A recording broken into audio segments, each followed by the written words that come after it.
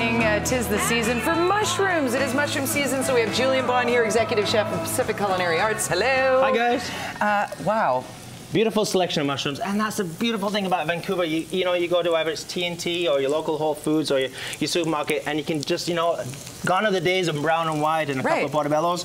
Now your selection is just, and people don't know what to do with them all. So we're going to show them. Let's do that. A couple of sections with a couple of mushrooms. The first one, it is a season for Chanterelle. Chanterelles. And normally the season would be wrapping up right now. Now you're saying we could actually find these in our backyard? Oh, you go up to Lynn Valley. Oh, people are going to get upset with me for saying Lynn Valley. There's no mushrooms in Lynn Valley. No mushrooms in Lynn Valley. Don't go there. But you're going to see, especially with this rain. Yes. It's actually extended season because it's nice and moist. The mushroom can grow beautiful. And you can see them everywhere. So normally it wraps up mid-November. It might go on to the end of November now. So as you go up there. But I don't encourage people to do it. Okay, so I'm a novice. I know what a chanterelle looks like, but I would be nervous to see it in nature. It doesn't look... There's one. Yeah. There's another one. And there's this thing. I mean...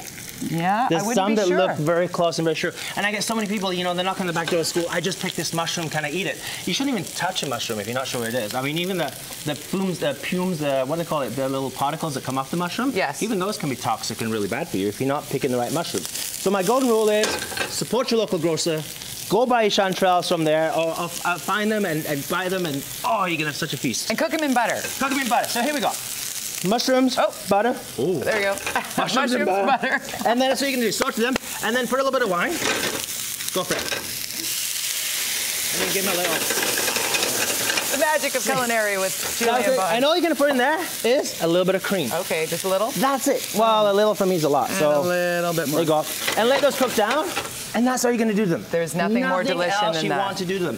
Second thing, Shimejis. They look like these little guys right here. Right. And nobody knows what to do with those either. So these ones, I cooked them when we did that just a little teaser before the break there. Yeah, that's it. Look at them. They're fully cooked. All you do is you find your favorite stock, you pour those inside. It smells unbelievable in here, people. You take a steak. Yes. Just a simple steak that we had ready. Just a little. Not too bad. Put it round, and then, Jody, look at this. Watch. You take that, you put that right on your steak. You don't need a vegetable. That's it. You don't need a starch. You just say, my goodness me, that's mushrooms and steak and just delicious. Salads! Can you make salads? Make salads. Be careful, that's hot. I'm with it. Like chef's hands. Okay. A little quinoa, very careful, the bowl's hot on that side. And this one are called Enoki. And they're little straw mushrooms. And if you smell them, dig in. When they're fresh, they smell like strawberries. They do. And because they're so thin, they cook super fast. So all you do is take it, cut it, and sprinkle them into that salad. That's it. That's it. That's it. It's super easy. And then you throw them into the salad, and the dressing on the salad will cook these little straw mushrooms.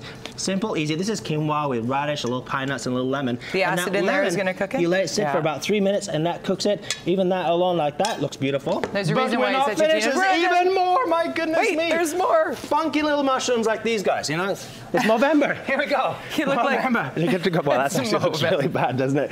These are called pom-poms. Some people call them GoatsBeard or lion's mare. Yeah. And they taste like lobster. No way, really? Don't eat it raw. We're going to cook it. I won't eat it raw. I'm smelling it. Jeez, Julian. So you take little things like these beautiful portobello. And what's a portobello? It's a big brown mushroom. That's all it is. It's a big brown mushroom, nothing more. It's got its own name now. We charge a lot more money because it sounds fancy. So you know there would be a test, Julian. He's an educator. I am an educator, aren't I? It's got this thick skin on it. See this? Right. And it peels off super easy. Okay. Do that yourself. Look at that. All right. And if you take that off, that was easy. Super easy. Peel it off.